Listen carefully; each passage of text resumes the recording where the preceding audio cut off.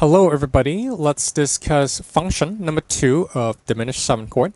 So a diminished 7 chord can also be used as a passing chord, okay? So just like we have passing notes, we have passing chord. Usually you would see the diminished 7 chord being half a step above the root of the next chord. And also number 2, the diminished chord does not contain the leading tone of the next chord. So number 2 here is really important.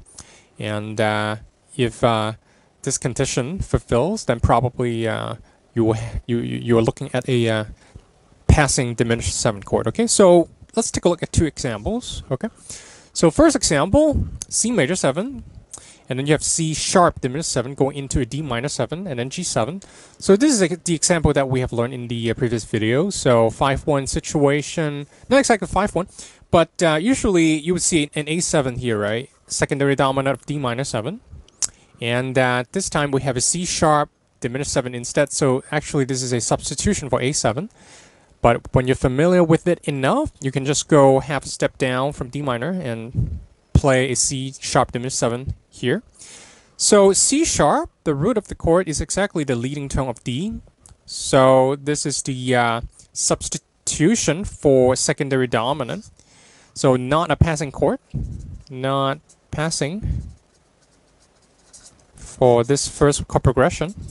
So not a passing chord here. All right.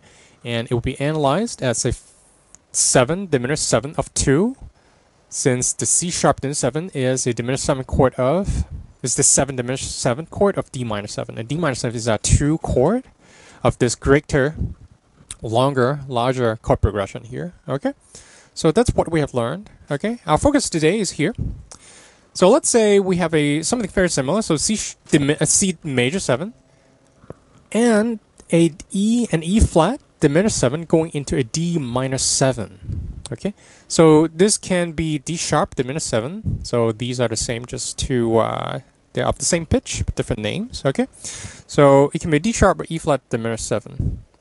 So it's different from the last one, and the root is half step above the root here, okay, of D minor 7. So probably it is functioning as a passing chord, but we have to check. Let's see if it has the leading tone of D. So E flat, G flat, flat 3, flat 5, that would be a B double flat. And then a double flat 7 would be a D double flat. All right. So B double flat is really just an A, right? D double flat is a C.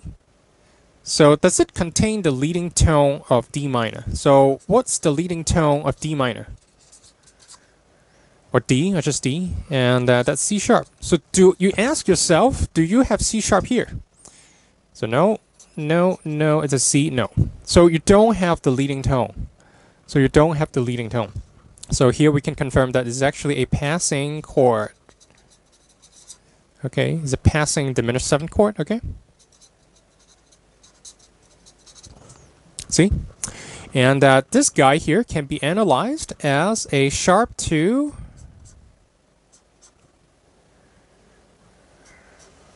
diminished 7th chord, okay?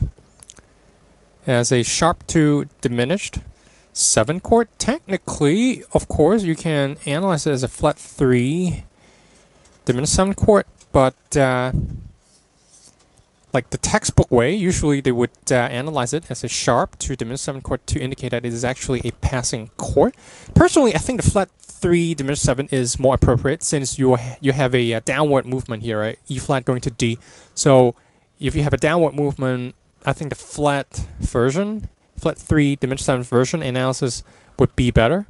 Oh, I forgot. So sharp 2 diminished 7 of, no, sorry, I didn't forget anything. This one is correct. Okay, so it will be analyzed as a sharp 2 diminished 7 because it's the sharp 2 with respect to C being the root of the scale. Okay, so C, and then you have sharp 2, which is D sharp or E flat. Okay, going into a 2 minor 7.